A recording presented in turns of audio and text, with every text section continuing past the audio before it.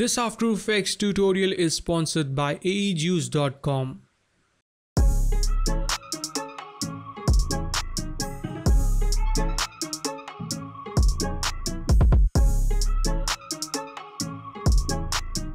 In this After Effects tutorial, I'm going to show you guys how to create a trippy text animation inside of After Effects, that too without using any plugins. It's a pretty simple effect but looks very cool, and you can use it in a number of different ways, like a music visualizer or maybe a lyrical video and stuff like that. With that said, I am Nikhil from dopemotions.com, and without any further ado, let's jump into After Effects and get started.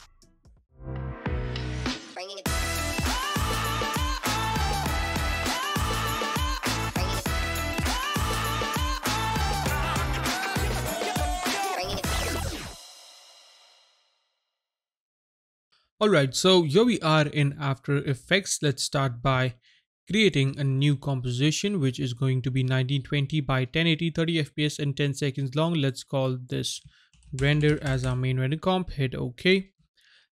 Let's create one more composition, which is going to be a title placeholder. So I'm going to type in title and hit OK. Then select the text tool and type in the text that we want. For the font, I am using Integral CF, one of my favorite font, and then we can type in any text that we want to. I'll align this into the center. Then go back into our render composition, drag and drop the title composition into the render comp, and then let's use a very interesting effect called CC Mercury.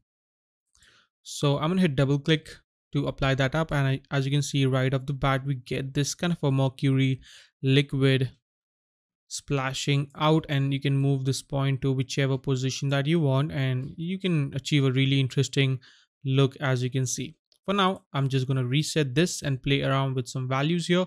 So let's set the radius X and radius Y, both of them to somewhere like around 150 or 160, something like that, so we get this really nice and interesting look.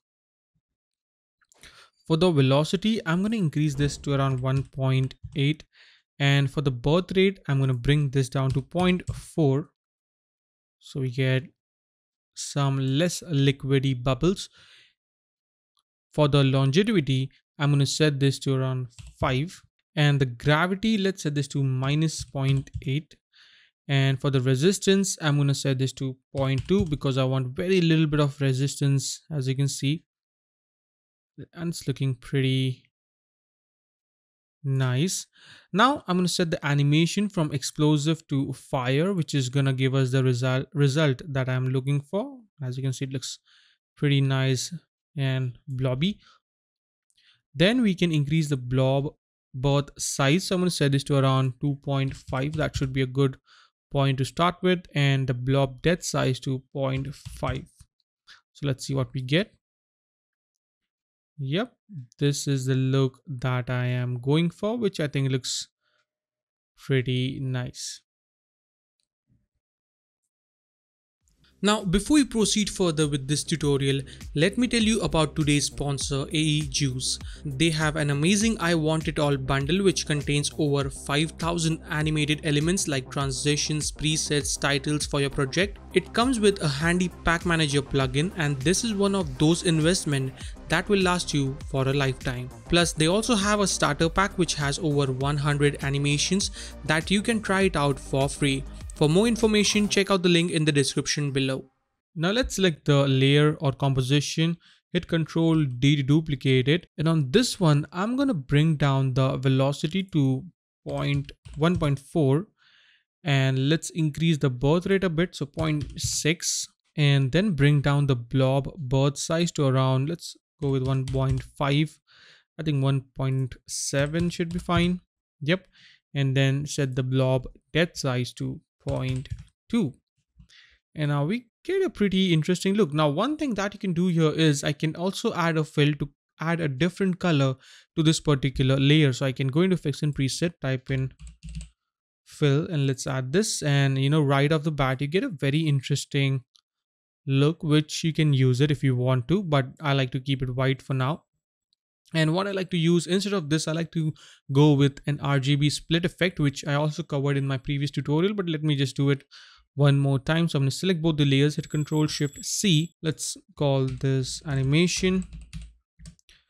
All right, go into effects and preset, type in shift channels, double click to apply that up, and set the take red green from and take blue from to full off. We just need the red. All right, let's duplicate this, hit Ctrl+D to duplicate it, select the second one, set this to off and turn on the green basically. Set this, hit Ctrl+D to duplicate it, select the third one, set this to full off and just turn on the blue channel, and then select both these two layers and set the blending mode of them to add. And you cannot see anything because now we need to displace them by just one frame. So I can move this like that. And boom, there we get this really nice RGB split. And as you can see, it looks pretty awesome. Looks very nice. You can do a number of different things with this. You can actually duplicate the layers. You can change the design style if you want to. So let's say if I have a simple title here, I can add some design elements. So I'll set the stroke to around 10 and let's set this to white and create a box for text. Let's align this into the center and we get this really interesting look.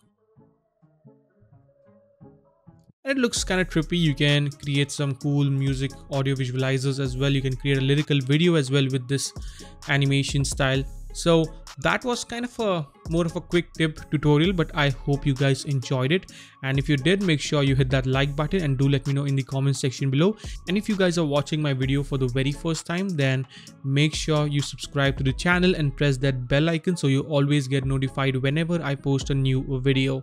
With that said, I am Nikhil and I will see you guys in the next video. Till then, take care and always stay raw, stay creative. Peace out.